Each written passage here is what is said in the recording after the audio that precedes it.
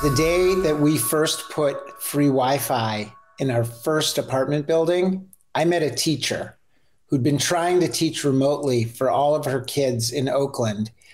And the digital access, the internet access that she had wasn't sufficient.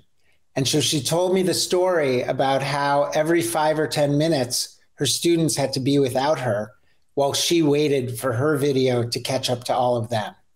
And when we put the new broadband in her building that was available to her free of charge, suddenly she was able to teach her kids uninterrupted. And that's why I believe it's so important to close the digital divide. That's why the federal government is now investing $65 billion to do just that. And that's why I believe we can have an impact.